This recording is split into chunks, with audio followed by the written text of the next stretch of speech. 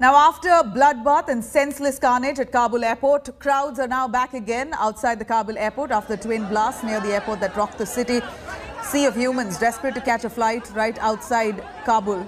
Despite the terror attack threats, people are still swarming the streets of Kabul. Over 100 were killed just last night, but clearly civilians fear a lot more than just this terror attack, which is why it appears that they are crowding up again at the Kabul airport. On your screens here are two images. On the left-hand side are heartbreaking visuals taken prior to the deadly attack, where you see huge crowds.